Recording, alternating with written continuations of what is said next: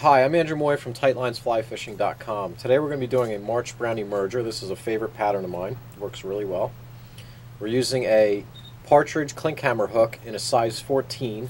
14 is generally very small for March Brown, but these hooks run very big. So it's actually equivalent more to an 8 or a 10.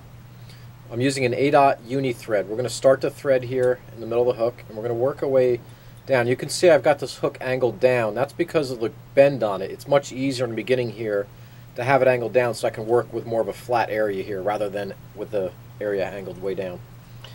So our first step, we're going to use a pheasant tail fiber for a tail. This fly is going to have 3 tails like a March Brown does. So we're going to take that about the length of the hook shank. We're going to lay that in. We're going to switch hands, get that locked in.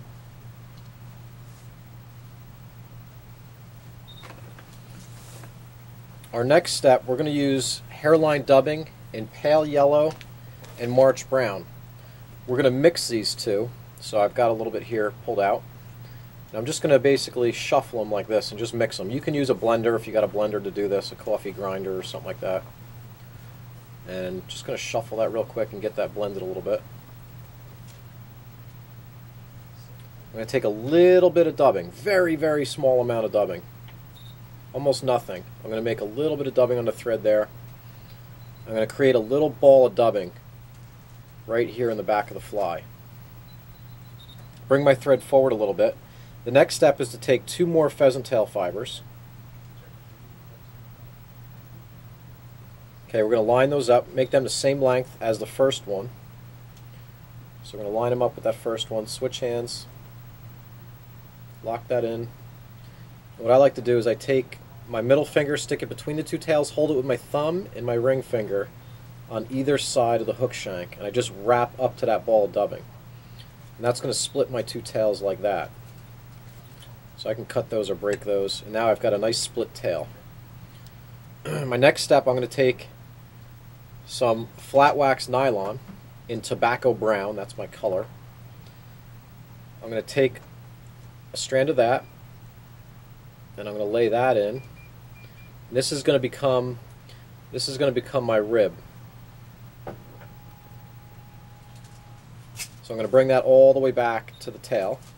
Lay that away lay that aside out of the way. I'm going to go back to my dubbing, and I'm going to dub my body forward.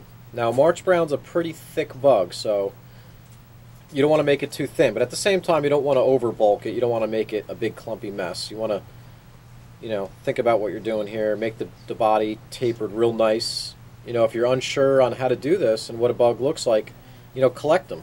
Turn some rocks over and get some naturals and see what they look like so you know what you're tying. So as I tie here, I'm just going to taper the body. Again, not too thin, not too thick. I'm going to actually turn this hook flat now because I'm working my way forward on this hook and it's starting to flatten it out for me.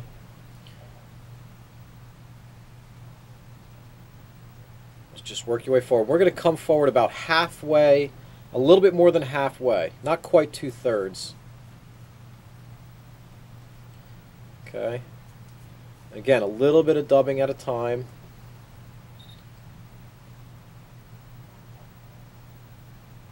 A little bit of dubbing at a time.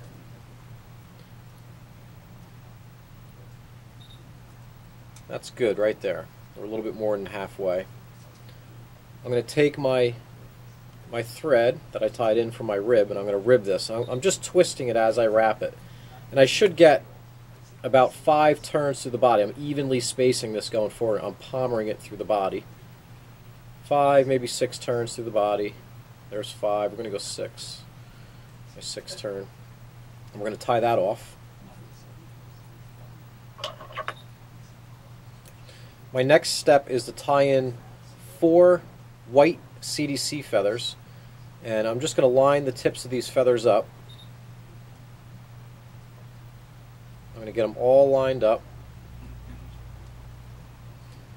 Okay, and we're going to gather these into like a clump like that, and this is going to be about half the length of the hook shank. So I'm going to advance my thread to just behind the eye here, and I'm going to tie it in right there. And I've left a little bit of room up front here to tie off the fly and work some thread underneath behind that, in front of that CDC. Wrap back over the stems a little bit and then trim that away. My next step is going to be to tie in a piece of turkey tail. Okay, I've taken that section out of here. I shellac this with a little bit of flex cement to help it hold together. And I'm just going to cut that back a little bit, and I'm going to tie this in right here.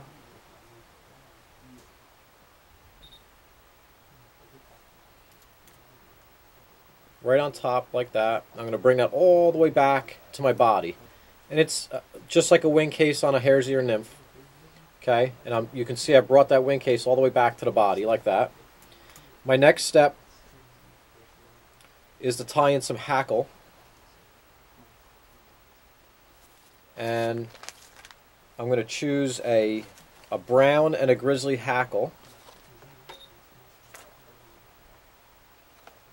And I'm using a whiting neck here. It's a brown and grizzly, and I'm taking one of each. And the size should be equivalent to like a size 12. Now this fly, like I said, is equivalent to like a size 8 or 10, but I don't want my hackle too big on this fly. It's not like a traditional fly where I want a big hackle standing up. So I've stripped these quills down a little bit. I've left about a 1/4 inch here to work with. And I'm going to tie these hackles in with the curved side facing down like this. So they're going to get tied in right here, like so. So they're getting tied in like that. And I'm just trimming those stems away.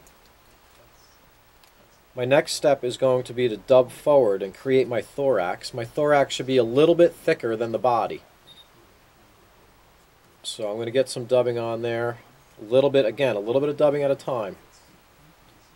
Tighten it up real good in the beginning here like that. Slide that up. And then dub myself a thorax. And I can always, as I get this dubbing locked into the fly, I can twist it more to tighten it up. It's really a good trick for dubbing. As you get better at dubbing, it really helps you to learn to do that. You know, get that dubbing on there. If it's not perfectly tight, don't worry about it. Get it a little tight in the beginning. Again, as that gets locked on, if you need to, you can tighten it up. So we're going to dub forward almost just up to that white. We don't want to put too much dubbing there. So I'm dubbing right up to that white, as you can see there. My next step is to tie in a partridge feather. Okay, we're going to select a feather off a partridge neck here. We're going to take a feather from right at the back of the neck here. We're gonna strip this feather back like this.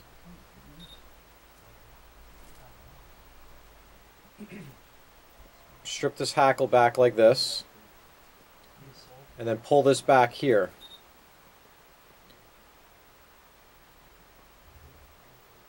So like that. And then trim that tip right out of the feather.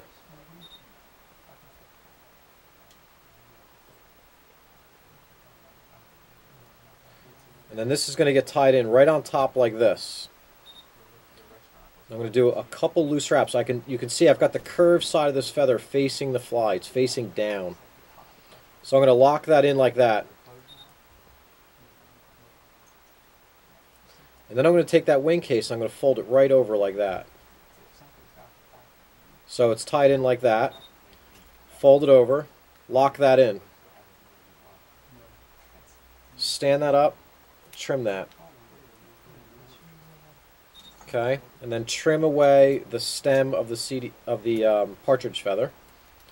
Bring everything up now, and bring some thread underneath. You want to really wrap a little bit of thread underneath there to help stand things up. Get that hackle pulled out of the way, and then you're going to put a few turns around the base of this CDC like this to really create a little base here for me to wrap that hackle on.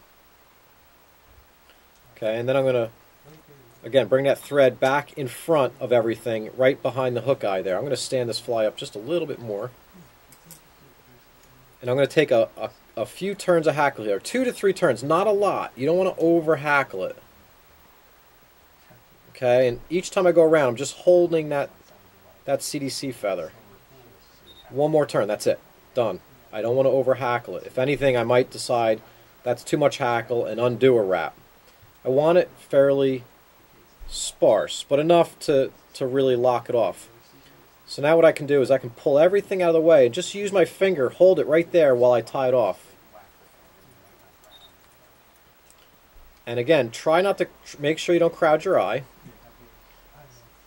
Pull all that up, trim that, trim any errant hairs out of there.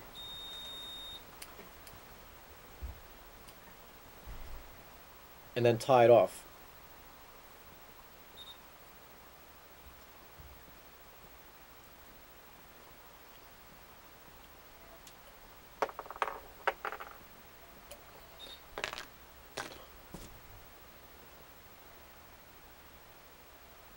And that's the fly. Really a great pattern.